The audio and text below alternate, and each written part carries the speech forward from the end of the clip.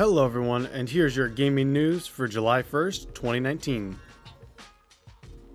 Netflix has released a few new images for the upcoming The Witcher series, showing off Geralt, Yennefer, and Ciri in these posters, or photos.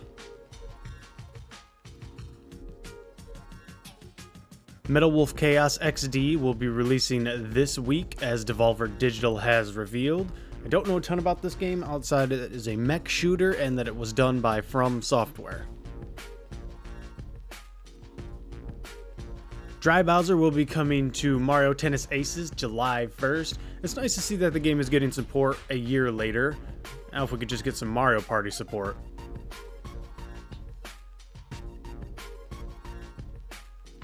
The Walking Dead, the Telltale Definitive Series is coming September 10th, and this is just basically a advanced version of all of the series. It looks a little better and plays a little better.